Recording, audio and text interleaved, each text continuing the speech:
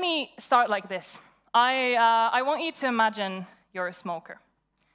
And you've smoked for a long time, okay? You've smoked for 30 years.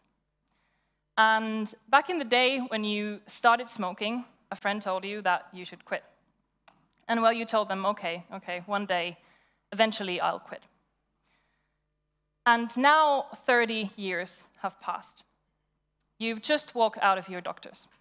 Turns out you have lung cancer. And so you finally quit smoking. Wise choice, right? But the problem is you've already got cancer. You know, it doesn't help to just quit smoking once you've already got cancer. You need an intervention. You need to intervene in the process of cancer spreading around because it has already started to do so.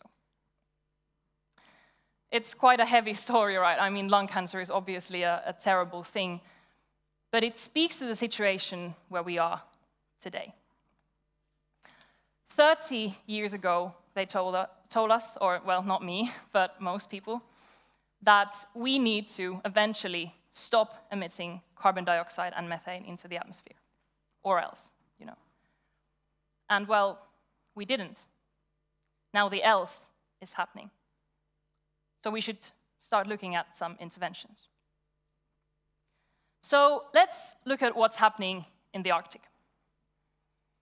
High up there in the north, we have this vast area of water called the Arctic Ocean.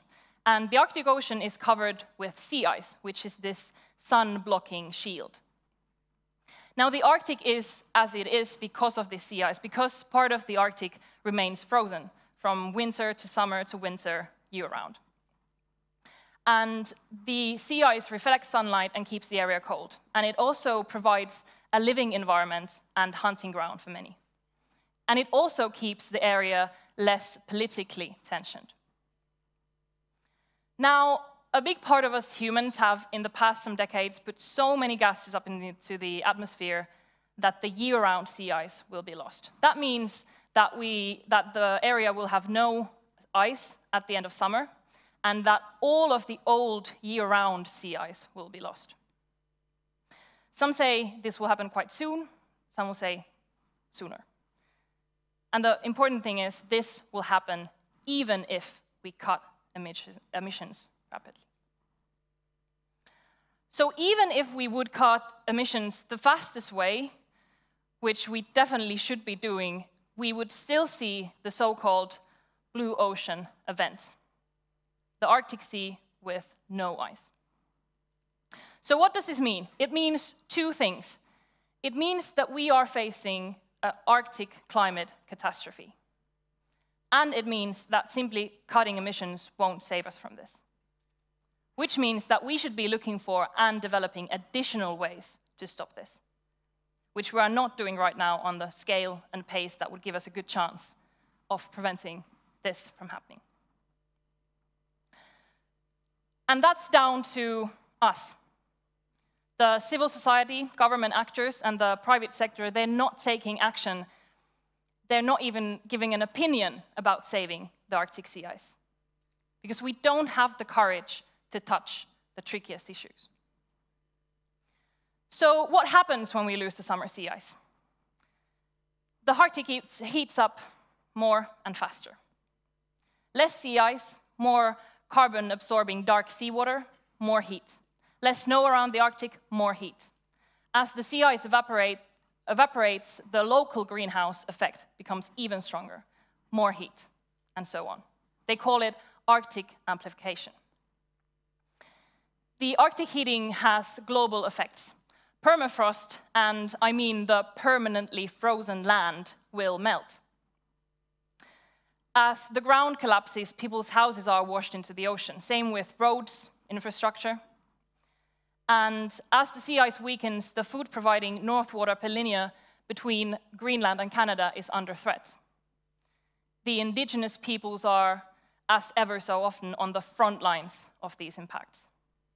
And that's why the Arctic indigenous peoples should have the biggest say in what we will try to do about Arctic amplification. Arctic heating changes the Arctic. It raises sea levels and threatens coastal cities. It also creates more extreme weather, which allows more heat up to the Arctic. So you have this vicious cycle. And it doesn't end there.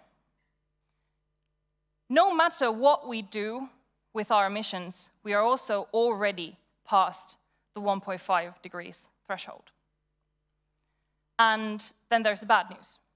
1.5 degrees happens to be the tipping point for 4 major Earth system elements: the Greenland ice sheet, the West Antarctic ice sheet, the tropical coral reefs, and the abrupt thaw of the boreal permafrost. Beyond 1.5 degrees, it becomes likely that all of these systems will start collapsing. So 1.5 is gone, safety for the major ice sheets is gone, and the Arctic summer sea ice will be gone, even if we cut emissions rapidly. So, what's the plan? Let me stress this. A lot of damage is already unavoidable with only emission cuts. And while we must cut emissions rapidly, we must do so, we must also ask ourselves, is it enough? In our society, we have this old climate paradigm. And this old paradigm says, it is enough. The old paradigm says, let's cut emissions and hope for the best. In this old paradigm, we don't really take any responsibility for preventing any specific changes or collapses. The old paradigm doesn't state which ecosystems are essential and to whom. It doesn't state which things we cannot afford to lose, which things we hold dear, which things we love the most. And this old paradigm dominates our society. From us, the climate movement, to government, to business, and to be frank, large parts of academia as well. So bring down emissions, hope for the best, adapt to the rest, if possible. A huge level of damage, death, and sorrow already accepted. You know, the white flag's already flying. The old paradigm was born 30 years ago. Now imagine we would now create a new paradigm from scratch today. Imagine if we as humanity had just found out that temperatures are rising and that it's caused by emissions. We would learn that the Arctic climate system is collapsing. We would learn that the tropical coral reefs are toast. We would learn that we are going way past any temperature limit that could be described as safe. What strategies would we be discussing? Would we, on the highest levels and in the public, be discussing things like, how could we still save the Arctic sea ice? Is there any way to halt sea level rise? Is there any way that we could still restore those coral reefs? We would, but we aren't. Because we're stuck in the past. We're struggling to hold on to that old story, the story in which the immense level of suffering is unavoidable. Stuck with what we, in Operaatio Arktis' recent publication, Arctic Endgame, call politics of accepted victims. The old paradigm was born 30 years ago. This brings us back to the story about lung cancer. Once the collapse is already started, you might just consider medication, even a risky intervention, because the other option is assured disaster. The old paradigm was born 30 years ago, and it doesn't accept climate intervention. The reality has since changed. The new paradigm is rooted in the realization that emission mitigation didn't go as it should have gone. There's already too much carbon in the atmosphere, already too much heat in the oceans. Now, the new paradigm is about climate repair. Climate repair means repairing the climate. It means reversing and minimizing the damage that's already underway, regardless of emission cuts. It's about not giving up, not accepting the damage. It's about intervening in the process of deterioration and collapse. Climate repair is about zeroing emissions, but it's also about removing greenhouse gases from the atmosphere and repairing and providing active support for the parts of Earth that are already breaking apart. And there are potential techniques for this, climate interventions. Techniques that make the Earth more reflective, techniques that increase the carbon uptake of the biomass, techniques that support the glaciers. Brightening marine clouds with sea salt, adding aerosols into the upper atmosphere, increasing nutrients in the high seas, installing structures to prevent warmer water from intruding the underside of ice sheet glaciers. But let me be clear, they involve risks too. And we need to take those risks very seriously. Just as the risks that we are dealing with on this current trajectory. It's yet to be proven whether these techniques, or some of them, work for the better rather than for the worse. But there is a chance for climate repair, and it's quite a promising one. Now, people often reject the idea of climate repair on the grounds that it may lower motivation for emission cuts. And yes, there is a risk.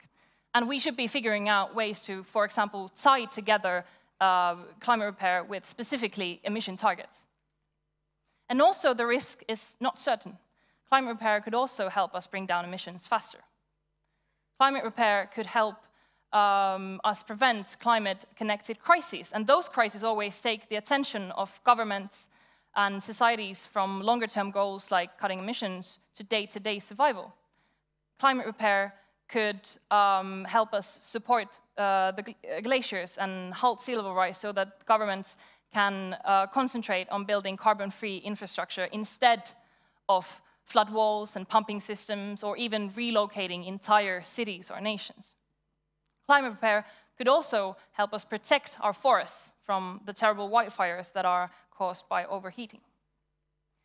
So you really cannot know which will happen. And our job is to imagine, to be open to new possible routes, because a lot of it is in our hands. Comparing the risks requires a clear picture of the risks, and of course the benefits. And for that, we need a lot more research. Now, the thing is, we have limited time to make decisions on whether to pursue climate repair or not. So we have to discuss it right now. That's because the climate system is non-linear, meaning that beyond certain points, the changes accelerate. They become self-sustaining. Think about a ball. I put a ball up here. You're kicking a ball on top of a hill. Now you kick the ball, and it rolls, and it stops. And now you kick the ball again, and the ball reaches the point where the hilltop turns into a slope. So now you've kicked the ball hard enough, so it's going to go down whether you kick it again or not. So either you catch the ball, or it's down the hill. You can't unroll the ball anymore. You need to run for the ball. And that's the situation with these Earth system elements right now. They're reaching the slope, and they're going to go down unless we stop them.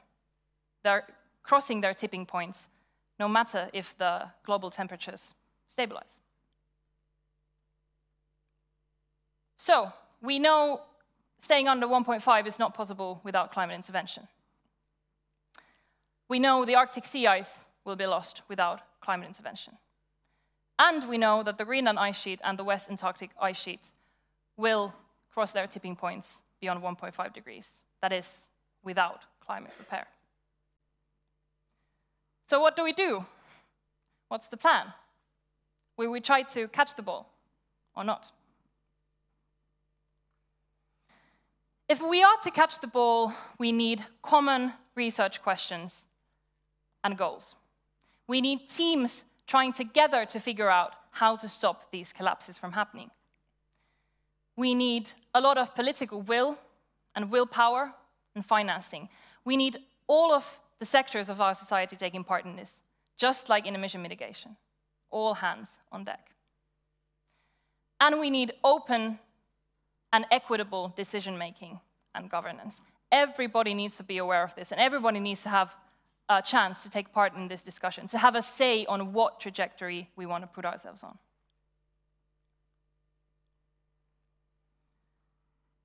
We must not give up. We must not descend into defeat. There's still a chance for climate repair. And as a 22-year-old who has become very familiar with the bleak future we're looking at on this trajectory, but also as someone who truly sees the chance that is this new paradigm, I just want to tell you, this is not the time for giving up. This is not the time. We must examine and investigate the ways for climate repair. We must adapt the new paradigm, even if it leads us to rejecting climate repair, rejecting climate intervention techniques. Because that's the thing, even to that conclusion, we must arrive through the new paradigm, not by just accepting the damage that's already unavoidable without climate repair. We owe it to ourselves, and we owe it to the young people, and we owe it to the communities on the climate front lines to ask ourselves, are we truly ready to accept the damage that's unavoidable without climate repair? Or will we give climate repair a chance? Thank you.